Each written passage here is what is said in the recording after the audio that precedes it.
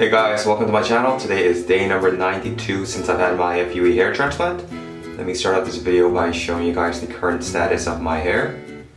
Now I didn't wash my hair today, just yet. And I don't think I've ever showed you guys a video where I didn't wash my hair. So I wanted to show you guys how my hair looks like before I take a shower. But here's the left temporal triangular region. As you guys can see, all this baby hair is growing. Now it is still a little low in density because all the hairs haven't grown out yet, and there's a lot of baby hairs that are still growing in and getting thicker day by day. But here is the left temporal region. As you guys can see, it's pretty much blocked off by framing the face right there.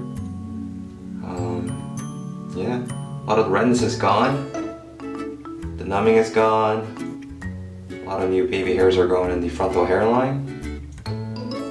Now, if you guys look closely, you guys can see those little tiny holes where the doctor made the incisions to implant the hairs.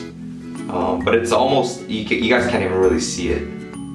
Because I'm amazed, because he made about 1,700 holes to implant 1,700 grafts, and they've done a good job of healing really nicely. There's no sign of anything really, it's just the hairs that are just growing in. Yeah, but here's the right temporal region. I feel like the right side's growing a little bit quicker than the other side. There's a lot of hairs as you guys can see.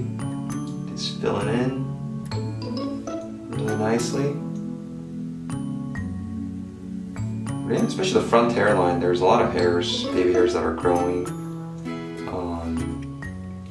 And over the next few months, it's gonna just increase in density.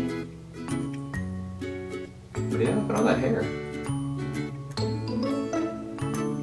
Now this part really actually makes my forehead look a lot smaller, because before it used to be over here, and just bringing it out by about 1 centimeter just kind of brings in my forehead a lot smaller than what it used to look like.